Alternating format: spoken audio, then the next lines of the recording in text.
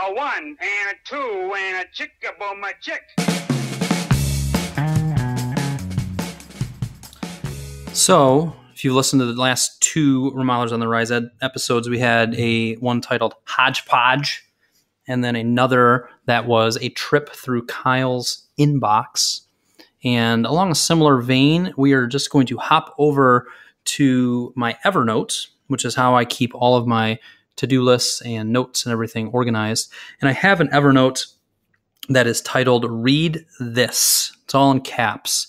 And what it is a series of quotes, of thoughts, of reminders for me.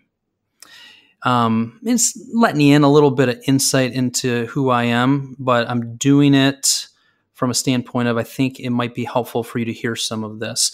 As business owners, there is a never-ending list of to-dos.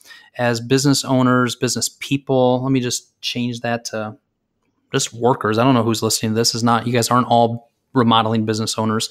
It can be stressful. And there's days where you need to be reminded of things that have helped you in the past, that impact you.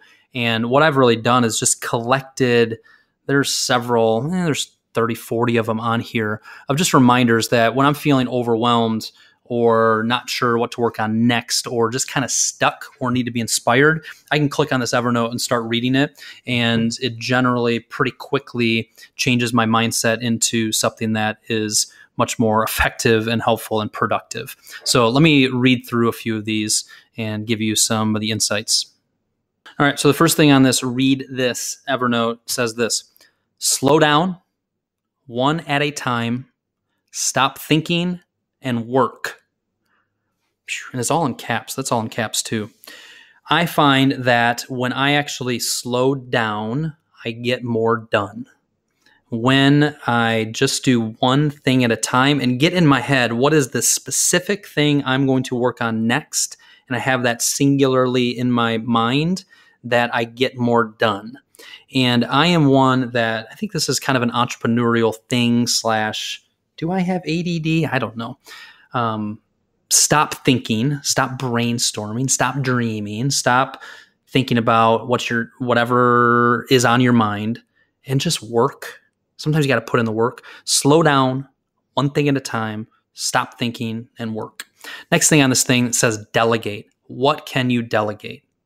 And this is just a reminder for me to just think through, what am I looking at on my desk? What am I looking at in my inbox? What am I looking at my to-do list that I can delegate? I think this is something we always have to be evaluating, always have to be thinking about, and realize that training somebody on our team, training a virtual assistant, training our bookkeeper to do certain tasks is how we're able to work on more valuable work. You may have heard me talk about before, there's $10 an hour work, $100 an hour work, and $1,000 an hour work. As a business owner, if you are stuck in the majority of your time working, doing $10 an hour work, low priority, low value work, instead of $1,000 an hour work, you need to figure out how to delegate out that $10 an hour work so you have more time. As examples, $10 work might be depositing money in the bank, entering transactions into QuickBooks, taking out the trash, fill in the blank there.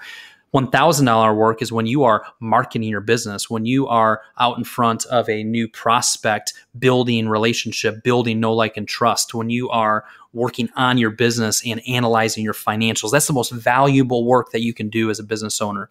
So this delegate, what can you delegate, is a reminder to me of always evaluate, what can I send off to somebody on my team so that I can be focused on more valuable work. I'm glad I'm reading through this kind of with you. I haven't clicked on it in a few months, really. This next one says, use inbox pause heavy. There is a little app in Gmail called Inbox Pause. If you search Inbox Pause Gmail, you'll find it. And when you click that, it basically doesn't allow any new emails to enter your inbox. You can still use your inbox. You can still reply and send things, but you don't get anything new.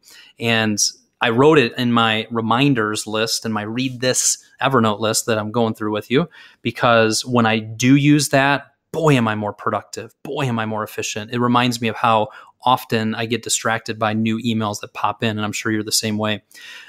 Next thing on here, it says eat well.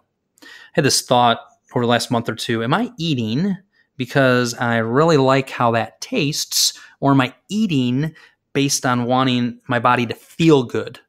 When I eat well, when I bring a salad for lunch, when I don't stuff my face with a pumpkin chocolate chip muffin for breakfast, I just feel better. I have more energy. And this is a reminder to me of eating well helps me be, I don't know, it just helps my day go better. So that's a reminder there.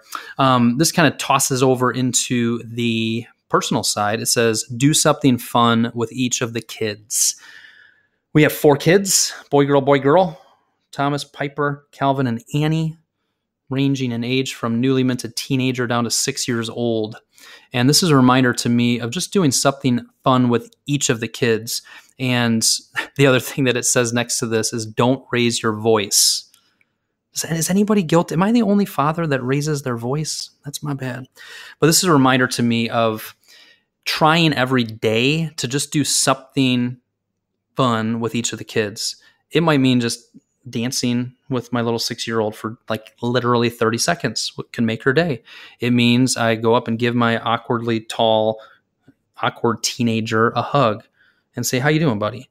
Right? Trying just to spend a little bit of special time with each one of them every day. And this reminder of just don't raise your voice. Sometimes for me, there's a couple things I've done. I'm just sharing this because it might be helpful. I literally talk in a higher tone, a higher pitched voice sometimes when I'm angry. Thomas, please don't do that, because it's hard to yell when you're talking at your upper register. There's a tip. And then also just not raising the voice.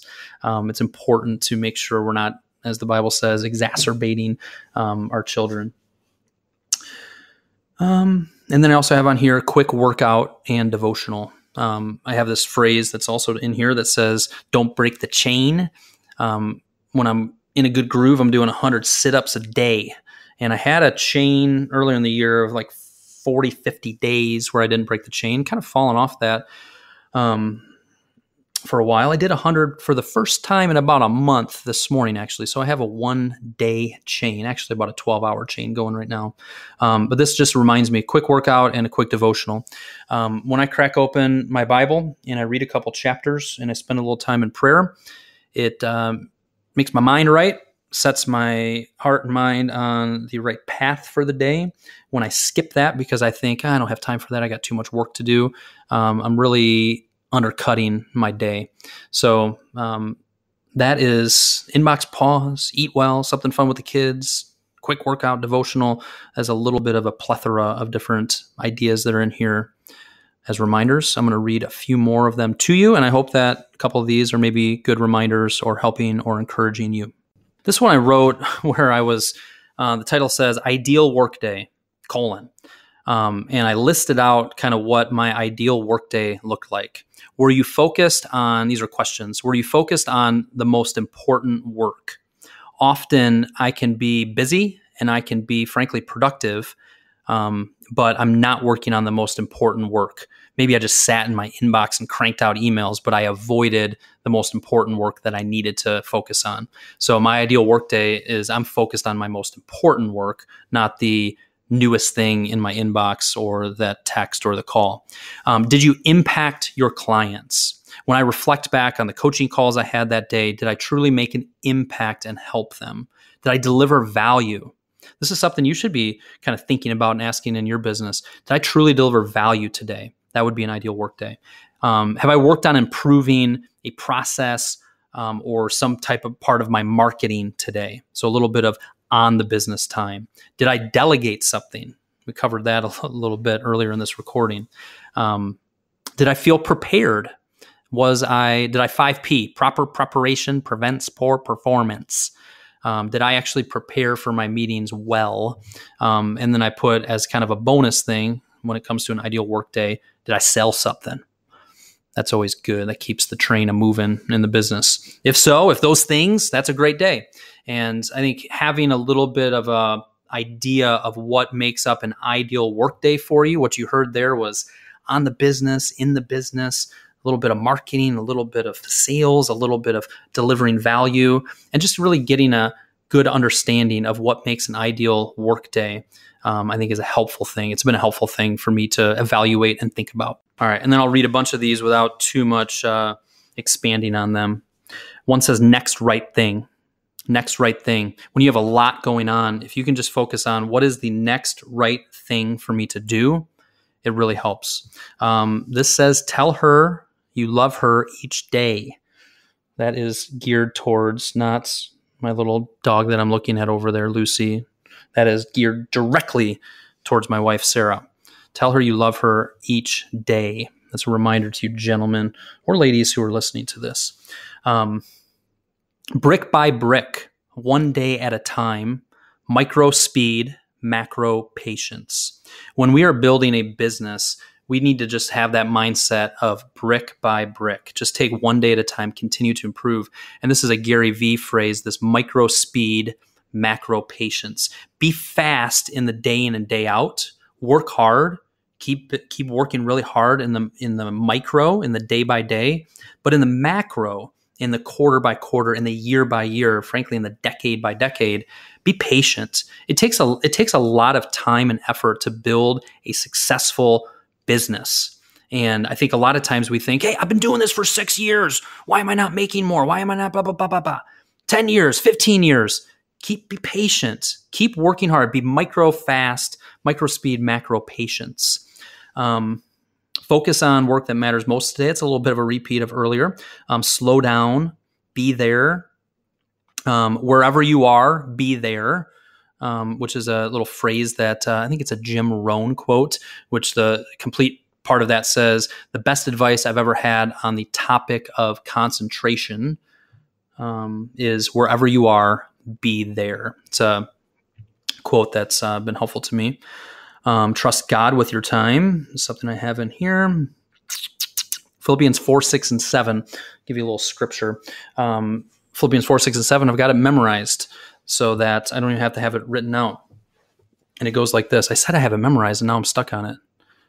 Do not be anxious. There we go. Do not be anxious about anything, but in everything, by prayer and petition, with thanksgiving, present your requests to God, and the peace of God, which transcends all understanding, will guard your heart and your mind in Christ Jesus.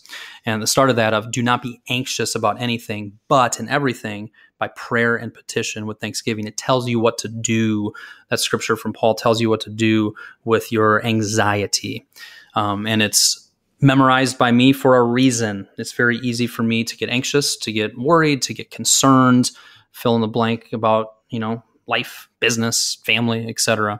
And that's a reminder that I need to hear often. Other than that, there are a bunch more in here, but hopefully those are some good takeaways for you. I think there's a lot of nuggets of wisdom in there that you need to be considering. And maybe a takeaway for you is even just to create your own list like this. What are some of the phrases, the quotes, the scripture, the stories that remind you and help you and have been encouraging to you and help you, whether it's focus, whether it's get perspective, maybe find a place to capture that, because this has proven to be very helpful to me over the years to just go here and be reminded of things. It's helped my just days and weeks go better.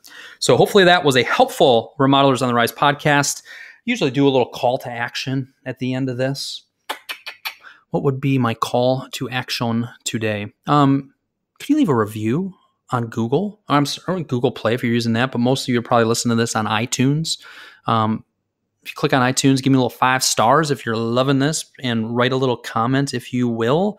At the very least, feel free to shoot me a quick email, kyle@remodelyourmarketing.com. And just tell me maybe something, take away something that you enjoyed about today's podcast or a recent podcast. Hope you are doing well. Keep working hard. You are doing great.